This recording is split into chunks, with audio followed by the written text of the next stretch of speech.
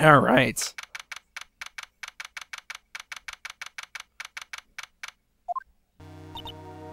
Phew, that was close. Tell me about it. I nearly died in there. That's my line, sir! No, it's my line. I think I really did die a little bit. Looks like we all nearly died in there. I can't believe Detective Gumshoe. How could he betray us like that? Huh? He said he'd help me, but he totally set me up. I don't think he meant to do that, Maggie. He was backed into a corner. I mean, the guy's got to do his job, right? It's okay. I know all about lies and betrayal. I've had them my whole life. But it really hurt this time. I felt like someone punched me hard in the stomach. I hate that guy. I don't ever want to see him again. Poor Gumshoe. So the next witness is going to be that old guy from the park, right? Yeah, Mr. Kudo. Lover of waitress outfits and projectile seeds. I bet he's going to be really stubborn. I mean, he's pretty set in his ways, you know? Yeah, he's a big old grouch. Are you going to be able to handle him, Nick? Yeah, I could take whatever he throws at me, even those never-ending bird seeds. Alright, back from recess.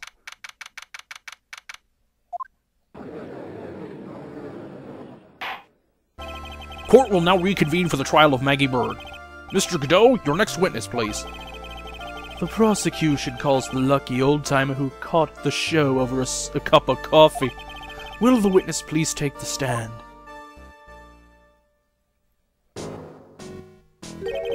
Name and occupation, if you don't mind. The name's Victor Kudo, born and bred in the land of the rising sun. Honor and duty are what make me. Mind you, I can be quite emotional at times, too. We don't need to hear about that, Mr. Kudo. Just tell the court your occupation. My occupation? Kah! Listen, young'un. How much call do you think there is for kimono embroidery here? Kimono embroidery? That's what I do, or did back in Japan. I embroidered family crests on kimonos. My ancestors were embroidering kimonos before this country even existed. Wow, a real craftsman. They're a dying breed. Hey, maybe he could embroider my costume sometime. Anyway, like I said, there's not much demand for that kind of thing here. So I had to take a job working the cash register at a burger joint, pretending to smile. That burger joint would have been better off putting him in the kitchen. Now then, witness, were you at the restaurant at the time of the incident? Oh, yes. I was eating some seeds over a cup of Javachino. Seeds? What do you think these are? I see. So you saw everything that happened, Gramps? Did I? Oh, yes I did. I saw it all. Then please, tell the court where all is. Sure. I'll tell you every last detail. He's really getting into this.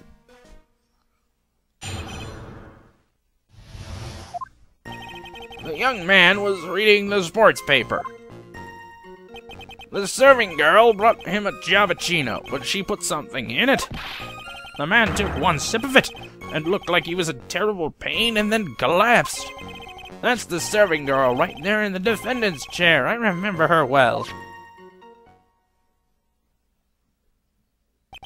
Mr. Kudo, she is not a serving girl. Please refer to her as a waitress.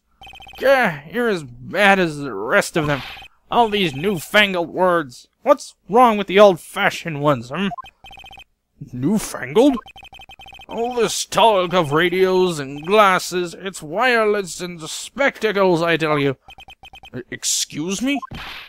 Listen to me, everyone. Don't forget the old values. Don't let the good old days slip by. Well, I think it's time to begin the cross-examination, Mr. Wright. Yes, Your Honor. Jesus Christ. What is with this guy?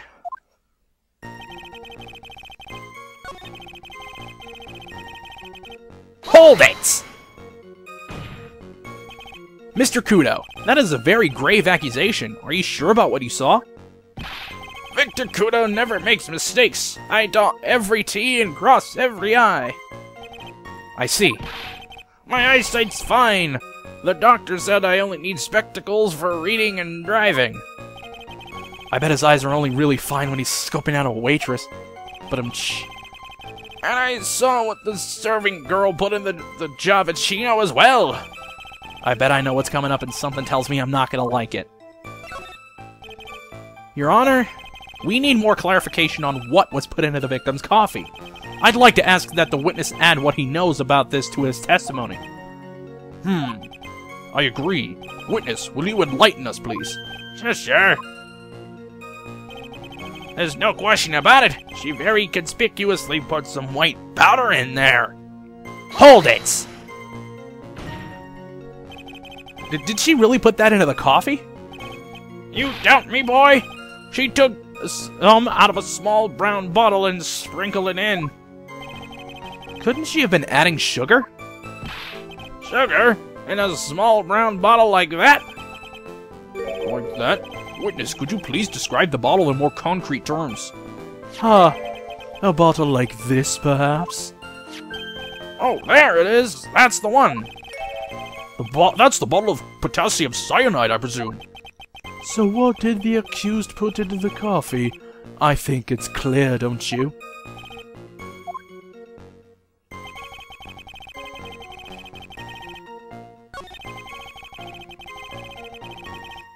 Hold it!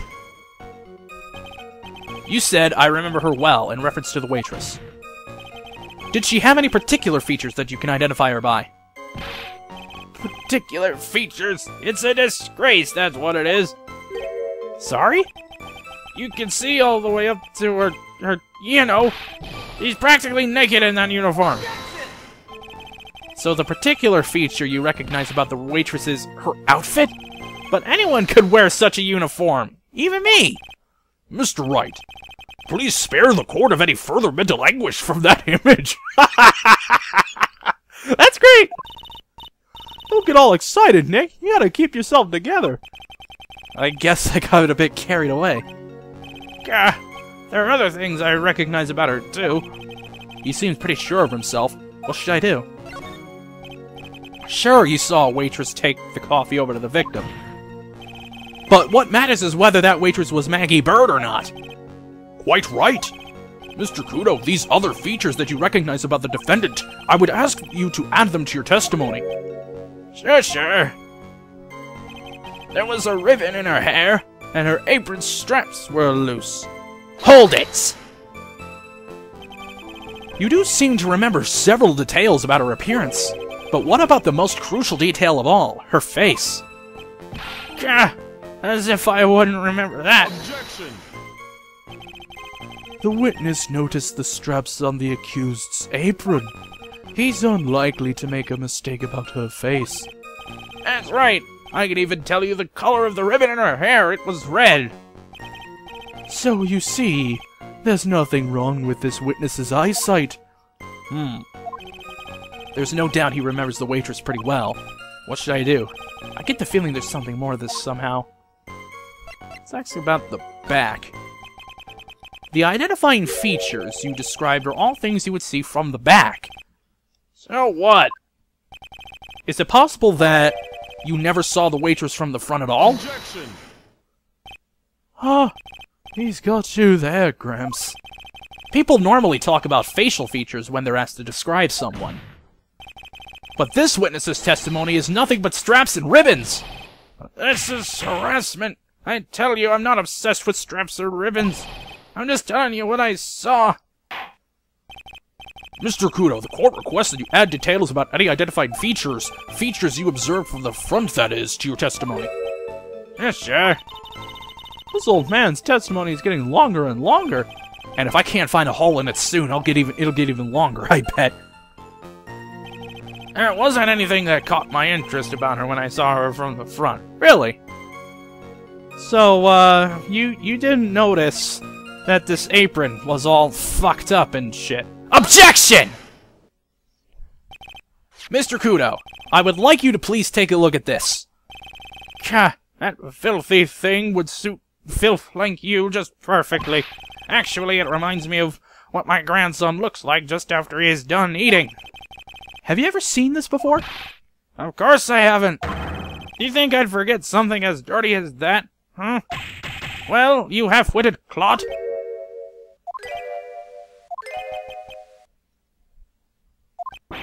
What? What is it? Ever since I said you half-witted clot, there's been an eerie silence in here. Mr. Kudo, this apron is the apron worn by the defendant on the day of the poisoning. Huh? And as you just said yourself, you wouldn't forget something like this. Which means if you had really seen this apron before... Yes, you know what I'm getting at. You couldn't have possibly seen the waitress from the front. Oops. Witness! You can't just oops your way out of this! Huh. Well, well. Looks like we finally have a genuine trial on our hands. Listen, Wright. Here are the facts. On the day of the incident, there was only one waitress in the restaurant. That be the defendant, Miss Maggie Bird? Exactly. And when that one waitress put the poison into the coffee cup, this old guy was watching. I hope you understand the gravity of the situation, Mr. Kudo. The fate of the defendant may rest on what you say you remember you seeing. Just tell the court exactly what you saw, Gramps. You can rely on me, Captain. My noggin's in perfect working order. I can't remember a single occasion when I forgot what burger a customer ordered. Can't remember. Probably more like he messed up so many times he's blocking it out. Very well, let's test just how good your memory and attention to detail is, Mr. Kudo. Tell us what you remember about the victim.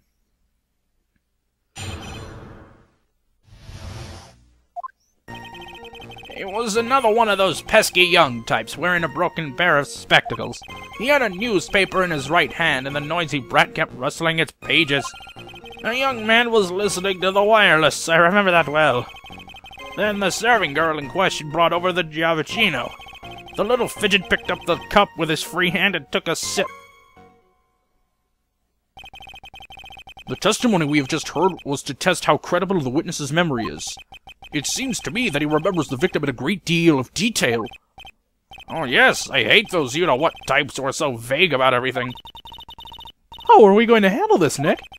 We only need to do one thing. We just need to prove that the old man's memory is shot. Just trip him up, you mean? Isn't that kind of cruel? I suppose, but it's what I do best.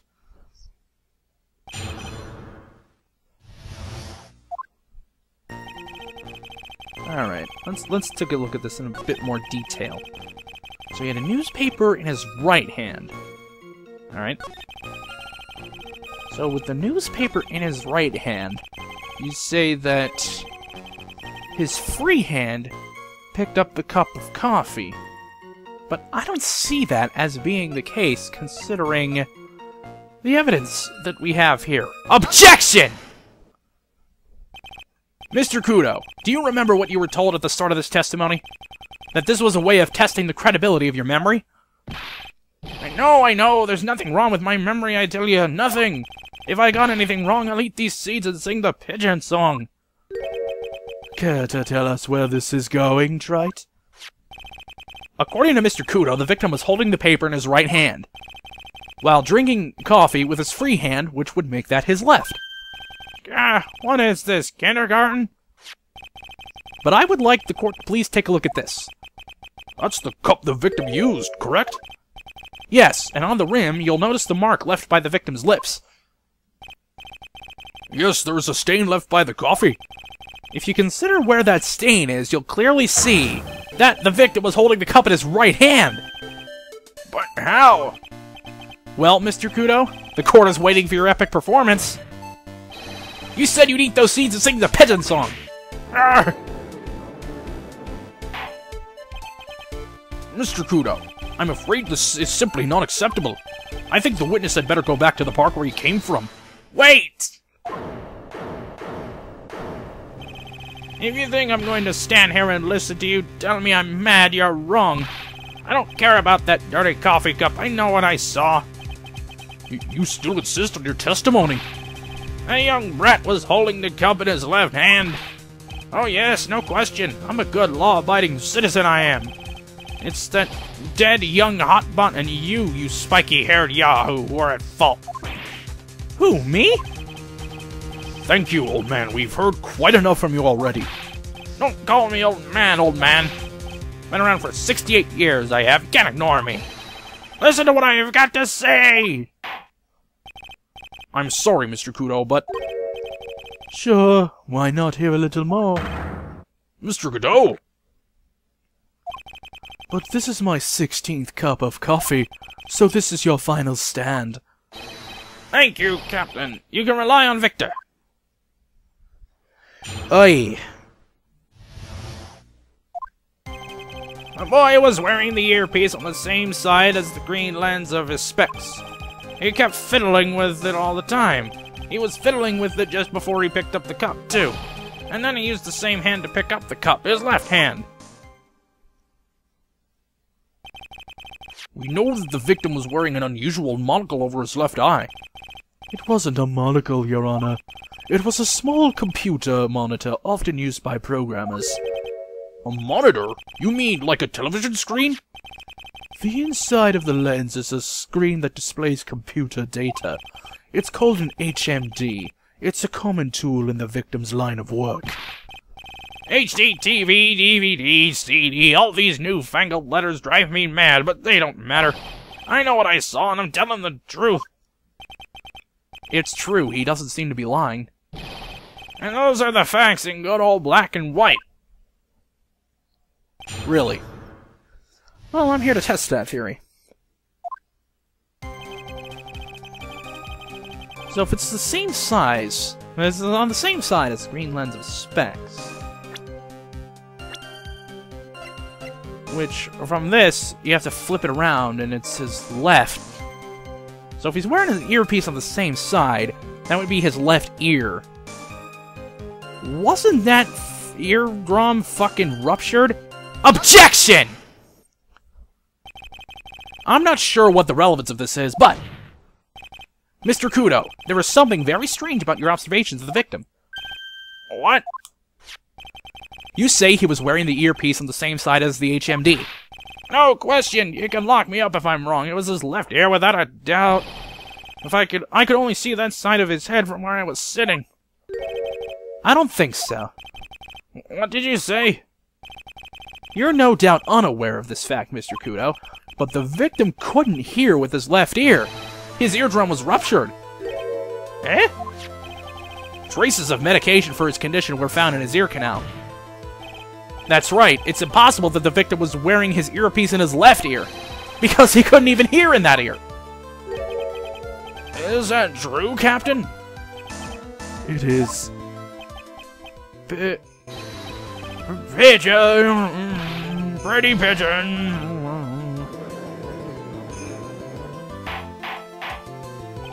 Order! This witness's testimony is completely unreliable. He only saw the waitress from behind, and he claims the victim was wearing an earpiece when we know his eardrum was ruptured. Well, Mr. Godot? A single drop of milk is all it takes to destroy the pure black magic in the cup. This old man is my drop of milk. Captain, are you calling me a drip? This is the victim's coffee cup in which the potassium cyanide was found. The mark on the rim clearly shows that the victim picked it up with his right hand. I'll never back down, I know I'm right. The lad drank his Javagino with his left hand. Let me put you out of your misery. Clearly the victim used both hands. He took a sip with the cup held in his right hand and then switched to his left. That's what the old man saw. Impossible! The witness has already testified on numerous occasions that the victim died immediately after taking just one sip of the coffee. Which hand the victim used to pick up his cup is irrelevant, Your Honor. The facts still stand. With one hand or the other, Mr. Elg drank the poisoned coffee. Like this! Sadly, Mr. Godot, that doesn't wash. The point of this testimony was to establish whether this witness's memory was credible. And the results are clear. The testimony given by this witness is useless!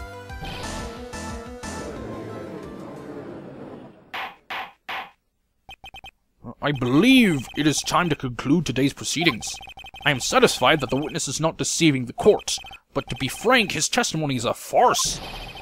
Did you have to be so frank? Take that, you pompous old fogey.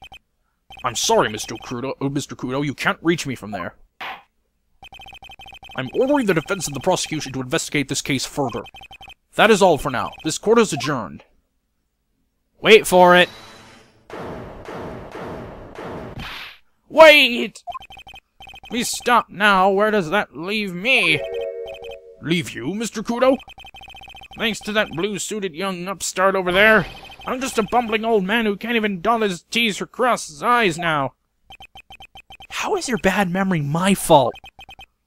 I'm sorry, Mr. Kudo, but there's nothing I could do. I've got my mouth shut until now.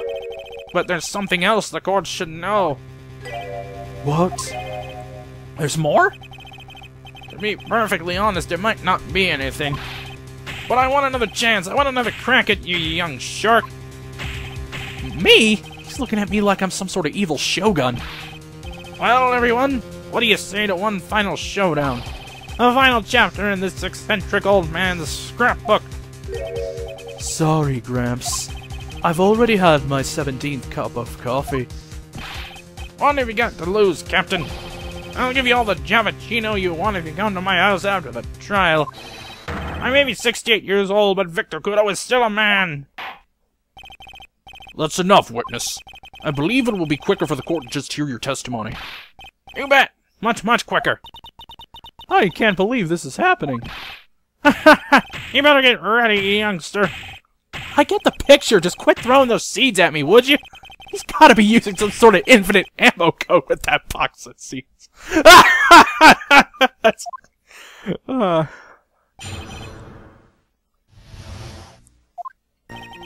First of all, I want to stress that this might be nothing. I'm not too sure of myself. The young boy slumped over the table as soon as he took one sip of his Javachino. Well, the clumsy idiot upset the vase. He knocked it right over. It broke, and the strip of cloth covering the table got completely soaked. Well, how about that? Turn things upside down, huh? Is that all? Yes, that's all. I remember it perfectly. You're doubting me again? You're doubting a poor defenseless old man? No, we're not doubting you, Mr. Kudo. Don't you get the feeling there's a question hanging on everyone's lips, Nick? Yeah. So what? Probably. That's all I can think of, and I have to cross-examine this guy. You're a bird brain, that's why that's all you can think of. Very well, Mr. Wright. Your final cross-examination, please. Alright. So, we have this issue of the vase here. I say vase, but I make Victor Kudo say vase because, you know, he's old-timey like that. But, take a look at this crime photo. And the vase is not upset at all. It's just... OBJECTION! Mr. Kudo, this is a photograph of the crime scene. Huh. So what? Look carefully at the table. The vase is there, intact. Huh? Lost your tongue, Granddad? I'm no granddad of yours, hopscotch. Ouch! Enough. If you throw any more seeds in this courtroom, the cleaners will be here all night. What is it now? I just remembered something. Yes, go on. The broken vase. It was on my table. What? Oh, well, you see. It startled me when that young lad collapsed, so I stood up. That must have been when it fell over. The vase on my table, I mean. The vase on your table? Yes, it was on my table. And that's how my groin came to be completely soaked.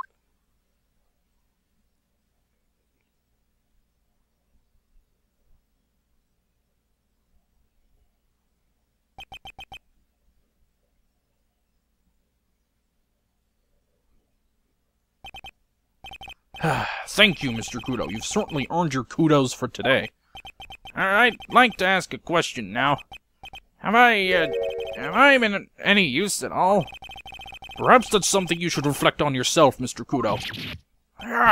Wait a minute. If that's the case, there's more. I've got more to say. Oh, yes, I remember something. Bailiff, escort the witness out of the courtroom. Wait, listen to me. Yikes. Well, we seem to have been considerably sidetracked, and I'm still not in a position to deliver a verdict. The defendant has not been positively identified as the waitress in question. Additionally, there are 2 disparities in the testimony we've heard thus far. The mark on the coffee cup that the victim supposedly drank from with his left hand, and the earpiece, which was inserted into his left ear, out of which he couldn't hear. Wow, Nick, you did it! I therefore require both the defense and the prosecution to further investigate the facts. Yes, Your Honor. There is one more thing before I call today's session to an end. One more thing, Your Honor? The witness we just heard from, he is most insistent that his testimony should be of use, so he summarized it accordingly into this statement. Okay. You may each have a copy of it if you wish. Whatever. The prosecution doesn't need props like that. Godot's really mad, huh? Yeah, I would be too. Very well. Here you are then, Mr. Wright. There are 3 copies, my own, yours, and Mr. Godot's. Yes, Your Honor. I'm sorry? This isn't a piece of testimony, more like a 5-year-old's apology. What the heck are we supposed to do with 3 copies? That is all. This court is adjourned. Alright, so we'll continue the investigation next time. See you then.